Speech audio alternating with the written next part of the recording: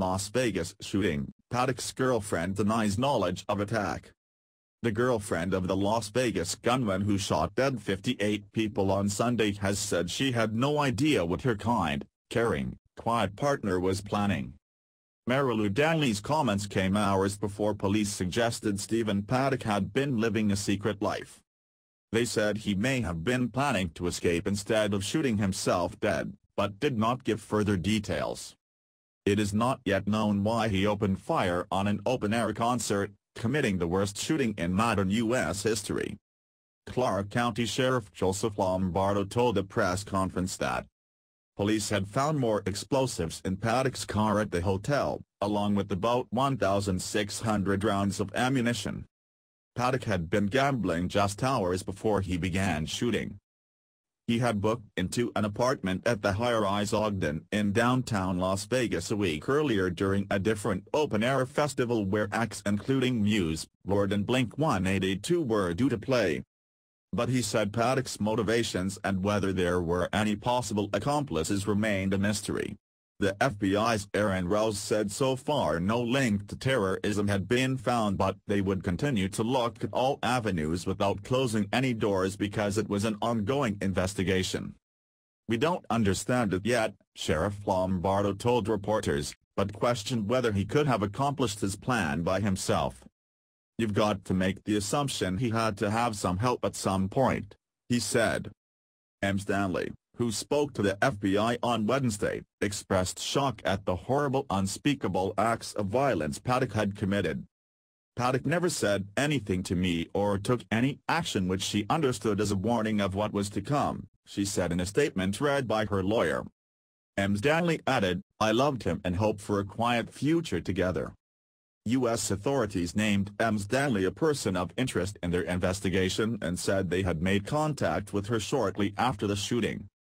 Ms. Danley voluntarily flew back to Los Angeles from the Philippines on Tuesday night to speak to the FBI, just over 2 weeks after Paddock had surprised her with a cheap ticket to enable her to visit her family. While there, he wired her $100,000, £75,400, explaining it was to buy a house. "I was grateful, but honestly I was worried it was a way for him to break up with me," she said.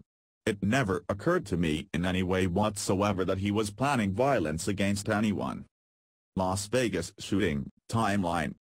75 minutes from first shots to suspect downed. 22:05. First shots fired by Paddock. 22:12 Officers reached 31st floor and report gunfire coming from floor above. 22:15 Last shots fired into the concert crowd. 22:18 Security guard on 32nd floor tells police he has been shot and points them to room. 23:20 SWAT teams enter gunman's room. They find one suspect down. Her sister earlier told Australian outlet 7 News that Ms. Danley was sent away, so that she will not be there to interfere with what he's planning. Paddock checked into a suite in the Mandalay Bay Hotel on 28 September, reportedly using some of Ms. Danley's identity documents. U.S. President Donald Trump, who visited the city on Wednesday, said America is truly a nation in mourning in the wake of the mass killings. Hundreds of people were injured in the attack.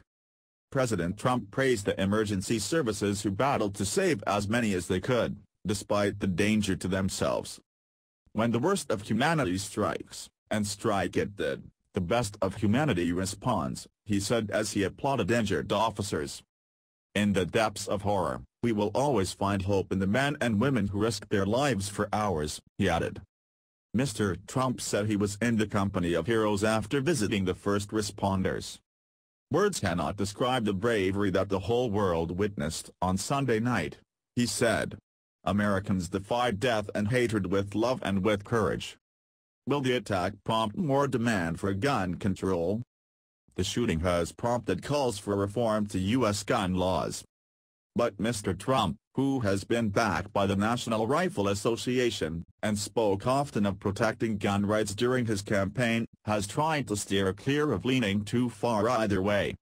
After visiting Puerto Rico on Tuesday, he said perhaps that time will come for a debate. First Lady Melania Trump joined the president to meet some of the victims and emergency responders on Wednesday.